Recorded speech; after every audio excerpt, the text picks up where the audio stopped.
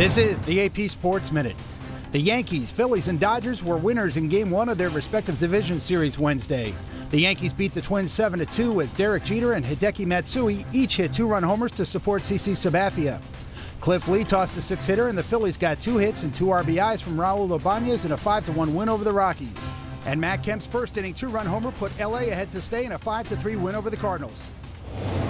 The Jets have acquired wide receiver Braylon Edwards from the Browns for receiver Chancey Stuckey, linebacker Jason Trusnick, and 2 undisclosed draft picks.